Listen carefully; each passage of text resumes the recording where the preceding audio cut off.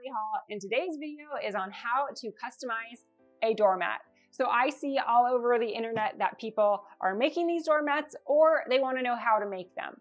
So I'm going to walk you through step by step everything you need to know in order to make these doormats. So we're going to go over all of the materials you'll need, what tools you'll need, some alternative tools if you don't have the tools that I'm using, and then we'll make a cute doormat that says crafting, come back later, which is always true. All right, let's get started. Here are all of the items that we'll need for this class, starting with the doormat. I bought this from IKEA. It's the smaller size and it's only $4, and I will link the products all in the description below. We will be cutting a stencil on our Cricut machine out of freezer paper. It is important that you get freezer paper because one side is coated in wax and one is not. So this is my non-waxy side and this is my waxy side. So I trimmed down a piece that is 12 by 24 inches and it's 150 square feet. So this will last you a long time. And then to transfer our stencil, I have some heat resistant transfer tape, which I will show you how to use. It's really helpful, but it is optional. And we'll be using our Cricut to cut. I use the light grip machine cutting mat because this is pretty delicate. So I like to cut it on the light grip, and then it makes it really easy to peel off and transfer. So I have a 12 by 24 mat. Then to paint our stencil, I have this acrylic paint. It's permanent.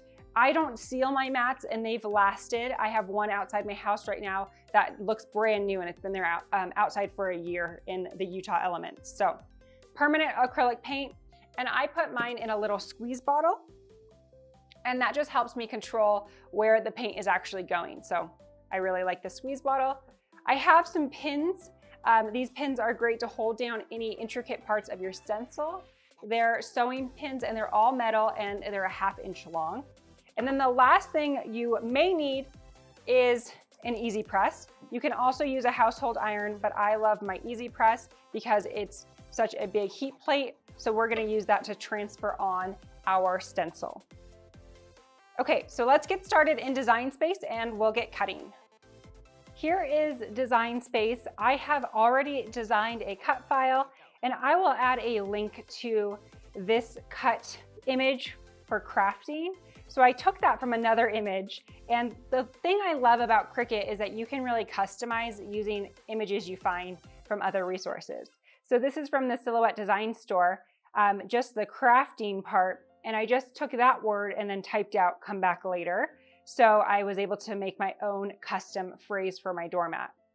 I drew a rectangle in here. It's 16 by 24 inches, just so I could figure out how big I wanted my writing, but we're actually gonna delete that before I cut. So this is just a reference rectangle so that I know what my mat will look like when I'm done.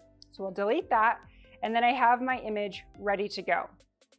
So we're gonna click Make It, and then it will give a warning that says your image is larger than the 11.5 inch width. So you'll need that big cutting mat, which I showed you. So this is the long cutting mat.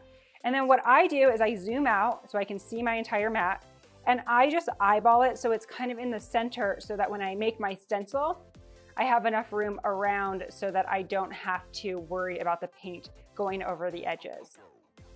Okay, so now we have our design set up. We're gonna click Continue. Again, I'm using my Cricut Maker. You can also use a Cricut Explore Air 2 or any other cutting machine. Your software may just look a little bit different. So I'm gonna browse all materials. On Cricut, there is a setting for freezer paper. So I'm going to use that cut setting. I found that it works really well. So we're gonna select that. I do add a little bit more pressure. So under pressure, we'll just increase that to more. And then I'm going to load my freezer paper on the mat and send it to the machine. So again, there's two sides to the freezer paper. There's that waxy coated side and the dull side. So we'll want to make sure to put the waxy side down on the cutting mat. And a tip that I've seen is that if you work from your Cricut base so that your material doesn't stick on there, you can kind of roll up your material sitting on your machine and then just use the top of your mat and just stick on the top So that way you're not fighting the material and having it stick all the way down. And then you can kind of pull out your mat like this. And so see how I got it stuck on there, but you just want to hold it up and smooth it down. So again, my waxy side is down on the mat, my dull side is facing me. After your material is on your mat, you're going to load it into your machine. And then when it's ready, you'll click the flashing C. So once your cutting machine is done cutting, you will have something that looks like this. I have kind of some pieces popping up, but that's okay because we're actually going to peel out all the pieces that we'll be painting. So you kind of just have to use your fingers, or tweezers works really well. And you're going to be peeling out the parts that will be black. So you'll want to keep the insides of your letters intact because those will be protecting your mat from getting paint on them. So you'll go through and you'll take out all the pieces, and then we'll paint that stencil in.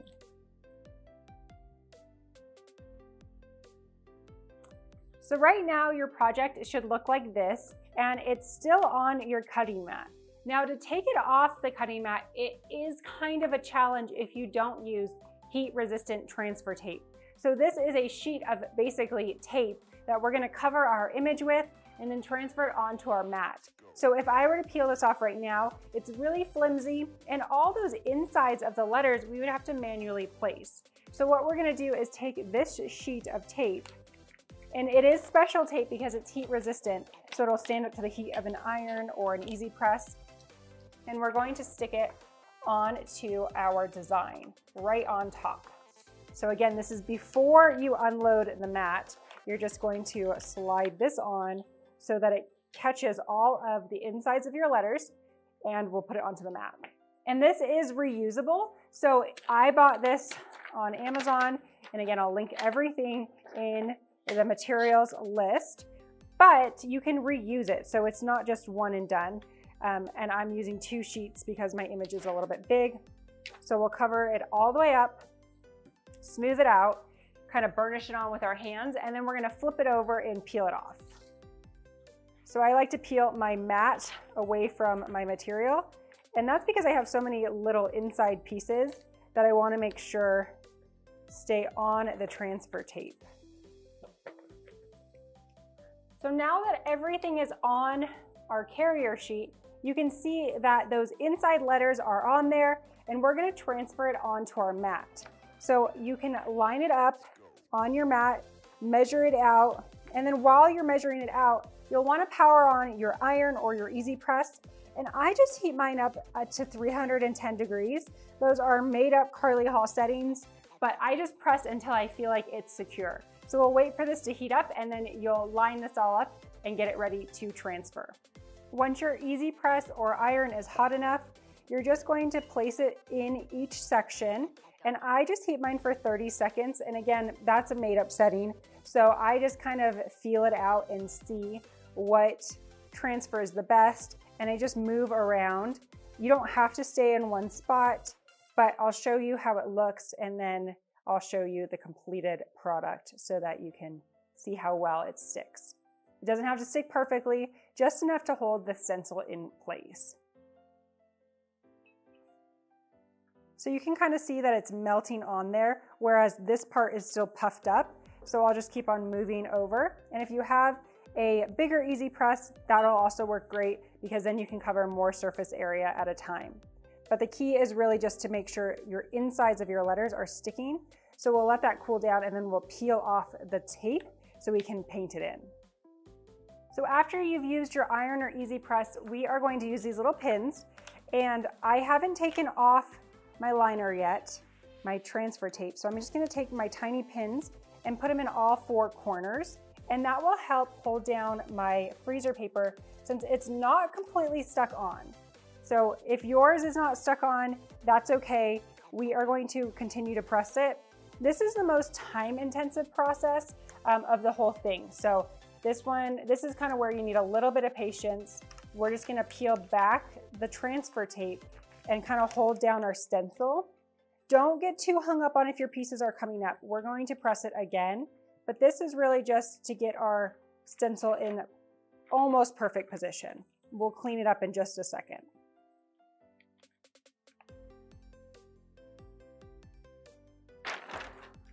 So after you peel off your liner, remember you can save these two sheets. You can just peel them apart and save them for another doormat, another project. These ones do have a little bit of doormat coir on them, so it's probably good for another doormat or two. Now our doormat is ready to pin in place, so I have these tiny little pins, and it's really important to have tiny pins because you can kind of stab them at an angle, and then when we put our press over the top again, we can just kind of press right over the pins. So you'll see that I'm stabbing at an angle, just going to the edges, and that is held in place for the most part, but we are going to use our easy press and heat it up again. And anywhere that looks like it's loose and just not connected to anything else, I stick a pin in it. We're going to paint right over these pins, so you can toss the whole stencil in the trash with the pins. So I buy my pins in bulk.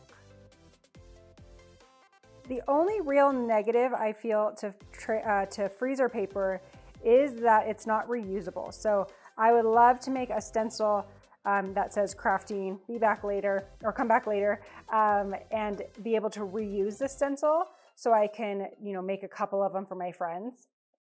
So I think that in order to do a reusable stencil, which I've done in the past with poster board, you do have to choose a stencil font. So something where the insides of the letters are actually connected. I'm using just a regular font, so the inside letters fall out, and that's why I'm having to pin them into place. So after you've pinned everything in place, this is an extra additional step, but I do like to go over it with my Easy Press one more time, because now we don't have that liner on the top, or the heat resistant transfer tape rather. So that way the contact from the heat plate to the wax is a little bit closer. So I feel like it really does tighten up your stencil and has it kind of a better grip on the actual mat, so it's not moving nearly as much. So kind of just use your judgment and see how much you need to heat it up. I did boost up my temperature. You'll notice that it's up to 330. And then you'll just want to make sure that your little baby pieces are straight when you go to paint. I did forget to mention a paintbrush in my supplies, so you will need a paintbrush. The squeeze bottle will get you pretty far, but I do like to use a paintbrush to really get down into the coir of the mat, so that is also very helpful to have. So now that your mat is all prepped and ready to go, after you pin it, you want to make sure to take your Easy Press or iron and just kind of go over it one more time to make sure all your pieces are in there. And now we have our paintbrush and our paint, and we're just going to start painting. You can be really generous with your paint because of the wax behind the freezer paper. So when you are painting, you really don't have to worry about it bleeding through. So I just kind of ice it in like I'm icing a cake, very thick, and then I take my paintbrush and just kind of push it down into the mat. And I think that's why my mats hold up so well, is because it's not just sitting on the surface, it's really going down into the fibers of the mat. So you'll just go over every bit of your mat, and I do at least 2 coats, sometimes 3, depending on what I'm using the mat for. Is it going outside? Is it an indoor mat? And I'll show you my mat that's been outside my house for a year. It is still in pretty good condition, and I did this exact technique.